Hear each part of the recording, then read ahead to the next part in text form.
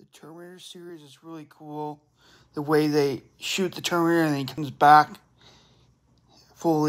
back as a brand new robot.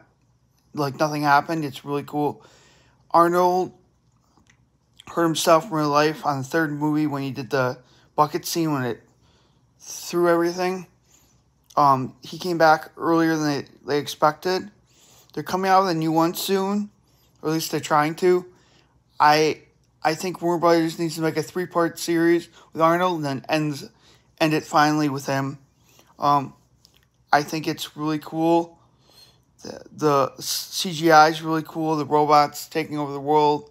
Special effects is really cool. I think the whole movie is just amazing series. I loved it a lot. I enjoyed every minute of it. Even back in the day when they did the first one in 1980, in the 80s, they did a great job. Like I couldn't imagine how hard it was to make a Terminator in the 80s, and it's like the second one's the greatest action movie ever until John Wick came out, and then they made really good movies of John Wick. But other than that, it's really good. I just hope Arnold can do one more Terminator film or TV show before they do it. I